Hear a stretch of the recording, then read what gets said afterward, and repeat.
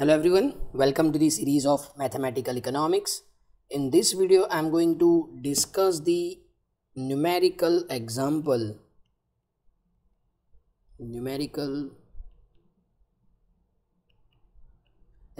for unconstrained optimization. Unconstrained optimization. You can find more videos on mathematical economics on my YouTube channel, so don't forget to subscribe and press the bell icon. Now let's begin with the conditions. So what are the optimization conditions? Optimization conditions. For maximization,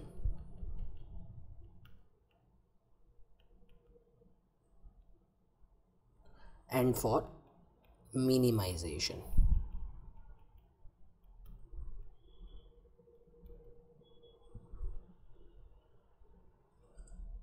So suppose we have a function y is equal to f of x. This is our function that we want to either maximize or minimize. For maximization, the first order differentiation must be equal to 0. That is first condition. And second condition says that second order differentiation must be less than 0. For minimization, first order differentiation is equal to 0. And second order differentiation must be greater than 0. Now let's understand maximization problem. Maximization problem. So suppose we have a profit function. A firm's profit function pi q is equal to minus 2q square plus 40q minus 100. So suppose this is equation number 1. Now we want to maximize this. So first we need to differentiate this with respect to q. So therefore first order condition FOC. So d pi by dq must be equal to 0. Therefore we need to differentiate this function with respect to q. So let's see, it is minus 4q plus 40 is equal to 0. Therefore 4q is equal to 40. Therefore q is equal to 40 by 4. So we can say that q is equal to 10. But before we conclude, we need to check the second order differentiation. So now let's find d square pi by dq square, which is equal to, now this is first order differentiation. We need to differentiate this with respect to q again, and therefore it is minus 4. Now this is less than 0. So here we can easily say that second order differentiation is less than 0. First order differentiation is equal to 0, and therefore this function, that is profit is maximized.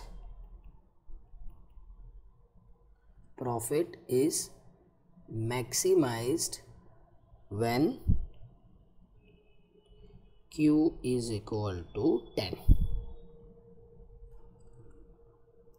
Now we need to find the profit, and therefore we substitute Q, the value of this, in the into the profit function. So therefore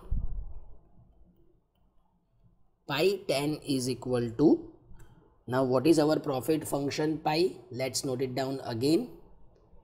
Pi is equal to minus 2q square plus 40q minus 100. So pi 10 is minus 2 into 10 raised to square plus 40 into 10 minus 100. So this is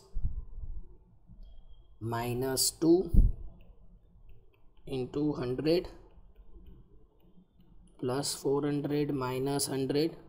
So this is equal to minus 200 plus 400 minus 100.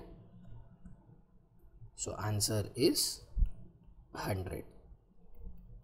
So maximum profit this firm can earn is 100.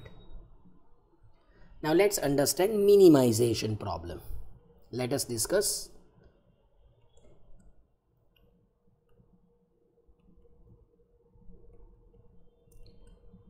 Minimization problem. Now suppose we have a cost function. Firm's cost function CQ is equal to Q square minus 12Q, sorry, capital Q, Q square minus 12Q plus 60. Suppose this is equation number 2. Now we want to minimize it. So first order condition is dc by dq is equal to 0. So therefore we differentiate this function with respect to q. So it is 2q minus 12 is equal to 0. Therefore 2q is equal to 12. Q is equal to 12 by 2. So therefore q is equal to 6. Let's check second order condition. D square c upon dq square. So here we have the first order differentiation.